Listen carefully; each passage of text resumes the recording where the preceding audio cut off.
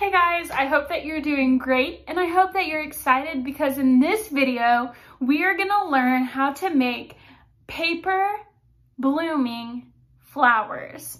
So to start out, all you need is a piece of paper. It can be white copy paper like this one or construction paper or really any kind of paper that you have around your house. So you need a piece of paper, you need a pencil, scissors, and you need some colors if you want to decorate your flowers. So for this project, I'm using two different shades of purple, a dark purple, a light purple, and a few shades of orangish, yellowish colors. So I have this darker orange, a light orangish yellow, and then a yellow marker. You can use markers, crayons, colored pencils, paint, really anything you want to decorate your flowers with, or you don't have to decorate them at all. It's up to you. You also need something with water in it. I have a Tupperware here with water in it, but you can use a bowl, you can use the sink, the bathtub, anything that can hold water. All right, so let's get started. The first thing that you're gonna do is you're gonna draw a flower. The only thing you need to make sure of is that the petals on your flower are wide enough apart that you can cut in between them. So you're gonna start out by drawing a circle. It doesn't have to be perfect. From there, you're gonna draw the petals. You can make them as big as you want, as small as you want, whatever shape you wanna make. So it doesn't have to be perfect, see?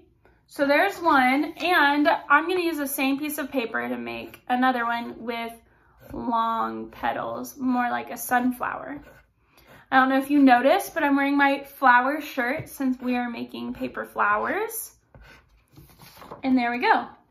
Next thing you do is you're gonna wanna cut them out. This takes a little bit longer, so I went ahead and cut mine out before I made this video. So you're gonna wanna take time to cut those out. If you wanna pause the video right now to cut yours out, you can do that. And then once you've cut out your flowers, you're gonna color them and decorate them any way you want. So I've already done that, and I have my purple flower with polka dots, and I have my yellow flower right here. This one's my favorite. And now the next thing you're gonna do is you're gonna take the petals and you're gonna fold the petals down. Like I said, if you need to pause this video at any time to catch up, feel free to do so. So you're gonna fold all the petals into the center like so. And you're gonna do that with both of your flowers or however many you choose to make. It can be fun to race to see which one will bloom first. This one's a little trickier. I didn't think about this, but the petals are so long that I'm having a hard time folding them in. Okay, I think that's as good as it's gonna get. And then you're gonna place them in the water and watch them bloom. You can time them to see how long it takes. You can see which one takes the longest and which one blooms fastest. But all you do is you place them down into the water with the petals to where they can still open outside of the water, okay? So I'm gonna do that and I'm gonna show you what happens, okay? Here we go.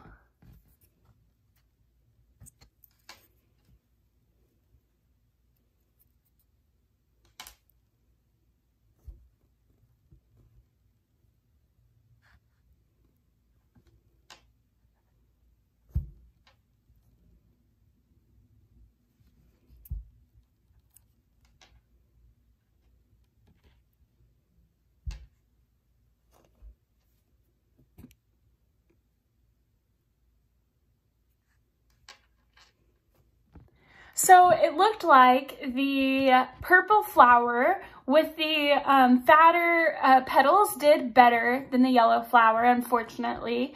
However, you saw how they both bloomed, and I really hope that yours do too. I hope you do an even better job than I did. I would love to see your blooming flowers. Feel free to send me a picture. I will put my email in the first page of our virtual classroom so that you can send me an email with a picture of your flowers. Anyway, I hope you enjoyed this activity. I hope you had fun, and I'll see you next time.